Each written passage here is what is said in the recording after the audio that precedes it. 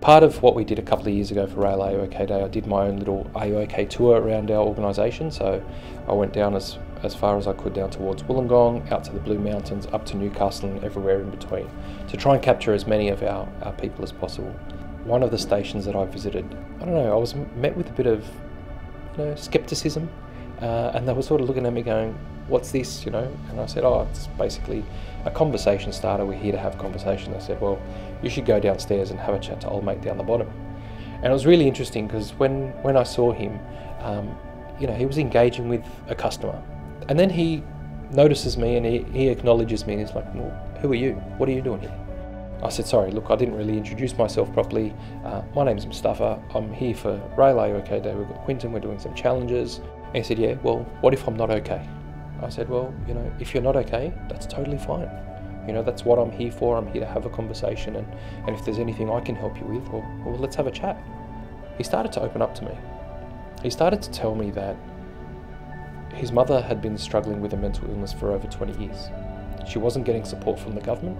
She wasn't getting the right medical care and attention that she needed. As a result of the issues that his mum's facing, his brother and sister were not talking to him. They didn't want to look after it. It was in the too hard basket. They didn't want to have anything to do with it. Not having my brother and sister in my life, I've got kids. I'm a shift worker. I need to take them to and from school. I need to manage my work around them. Mate, how do you think I'm going? And I said, well, I'm really glad that you've opened up. And like I said, we haven't met before. This is the first time I'm speaking to you. But did you know that we have an EAP service? Did you know that we have a support service that your mum can actually access and you can get help and support from there? So we had a conversation for maybe 7 minutes in total. And that's when he noticed Quinton.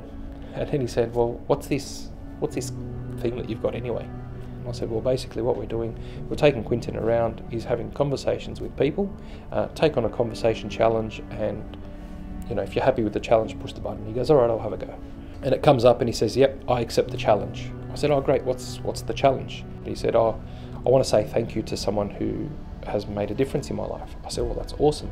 He said, I've been working here for over 25 years, and you're the first person who's actually stopped, who's actually asked me, and really taken an interest in what's going on for me. So I want to say thank you. From the bottom of my heart, you've really made a difference. If you look at the 4 steps that AOK ask you to take on board, the first is to ask the question. I did that in that conversation. Step 2 is to listen. I've encouraged him to take on that action by encouraging him to speak to the EAP. So that's the 3rd step. And then that 4th step is to check back in. And so about a week later, I went through the station. So I was on the train and I stuck my head out and he saw me and he said, hey, come out, I owe you a coffee. And we had a bit of a chat and I said, how are things going? And he said, you know what, it's amazing. I've been able to get a good plan in place. I've sorted things out with my brother and sister. Things are getting back on track, and mate, you're a legend. And so that for me was a great experience and really a great way to see that conversation in action and how much it can truly make a difference to have that conversation with someone.